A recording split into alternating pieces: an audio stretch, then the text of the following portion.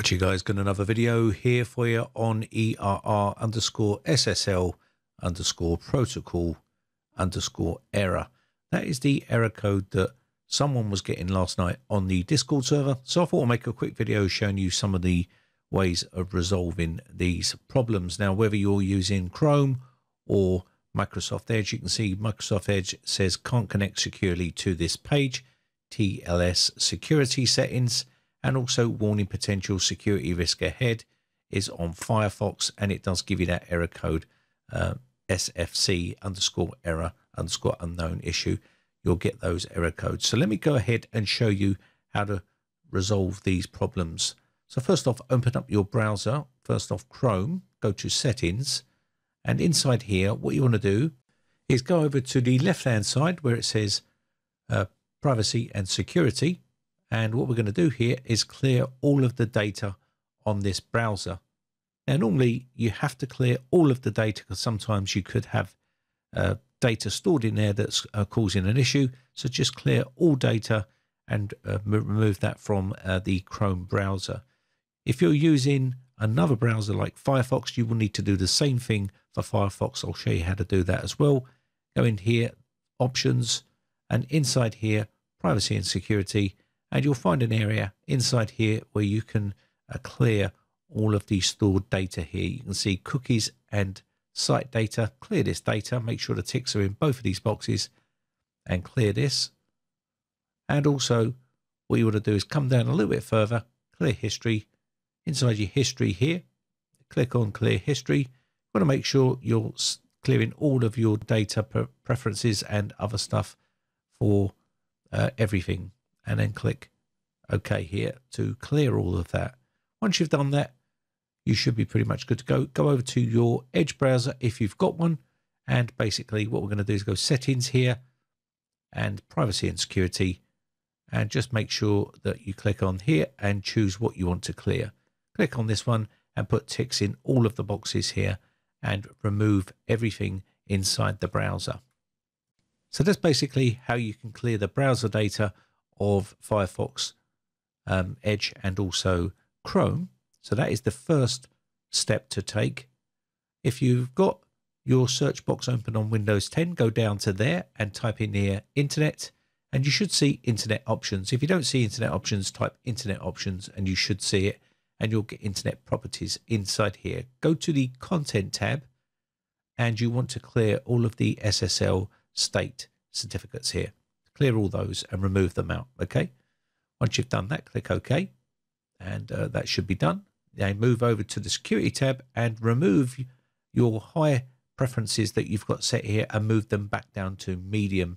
You've got these set too high and it's stopping you from being able to remotely connect to those computers. So set that to medium there and apply that and OK, and that should be done. And we can now move on to another step that you can try to resolve this problem. Next, we're going to disable quic inside Google Chrome, and there is a feature like that in Firefox. I think it's slightly different, but in Google Chrome it is enabled. It's a trial at the moment, so you just definitely want to disable that just to see whether that resolves your problem. You need to get into the flags area. I'll leave the command in the video description. Basically, disable that feature there, and you should now see experimental quic protocol has been disabled, and hopefully that resolves your issue.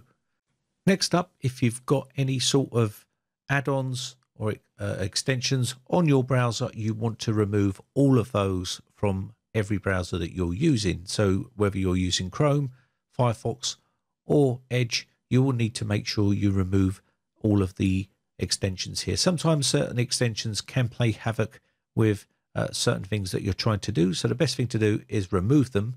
And sometimes people install loads of different add-ons and extensions to their browser, and it can cause a lot of problems for their browser. So just remove those and see whether that rectifies the problem.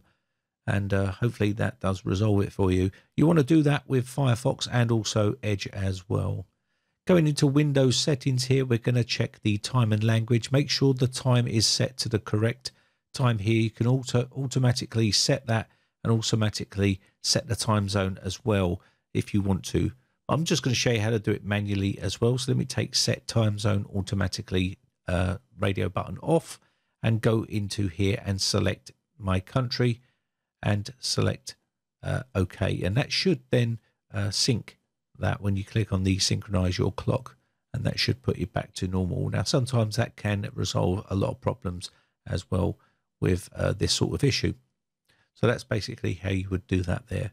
Okay, now let's move on to another fix here for you. What you can try, go over to your browser, open up the settings and go in here. And we're going to go down to the bottom and go to advanced. So what we're going to do now is do a reset of the browser. And the reason we need to do this is because you tried some lesser invasive things to do, but now it's time to reset the browser. Now you can uninstall it and reinstall it if you wish, but resetting it is a good way to go to try and fix that. In Firefox, you would go to the little menu bar, then go to help and then troubleshooting information here.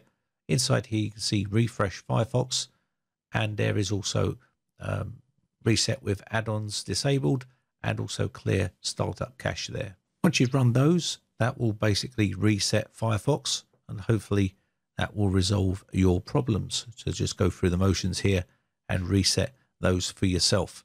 That's now done. And also you can reset Edge if you are an Edge user. So let me go ahead and I'll quickly show you how to reset Edge as well. So I'm just going to quickly close this off. There we go. So what I'll do to reset Edge, go to Start Settings. Inside here, we're going to go to Apps. And then what we're going to do is look for Microsoft Edge. And once you click on Microsoft Edge here, open it up and you should see advanced options. Click on that and you should now be able to get access to the area where you can reset your browser and also repair your browser from here. So click on those and try to reset and repair your browser, and hopefully that does resolve your problems. If it doesn't, then I'll show you some other things that you can try to resolve this issue. Okay, that's now done, so we can close that off. Now, another thing that can cause problems is antivirus and security software can block those from being able to connect remotely. So what we need to do here is go into Windows Security. If you're using Windows Defender, go into Virus Protection here, and you should see Virus and Threat Protection Settings. You want to go Manage there. Inside here, you should now see Exclusions. And what you want to do is exclude the software that you're using to try to remote connect. So whether that be TeamViewer or any of those ones, you can add that exclusion into here and it should work once you've done that, if that's what you're having a problem with.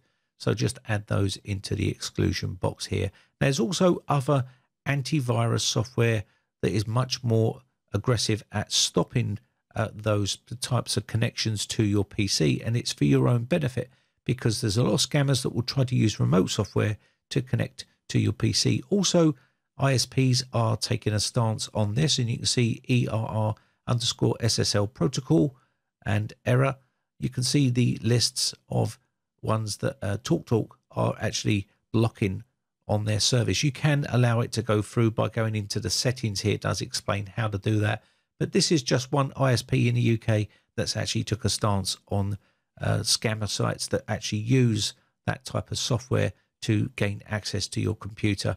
And I think it should be default, basically, that you have to go in and enable that feature to remote connect rather than just leaving it as a default where everyone can connect remotely, because that's what scammers are doing. They're using that software to gain access to vulnerable people.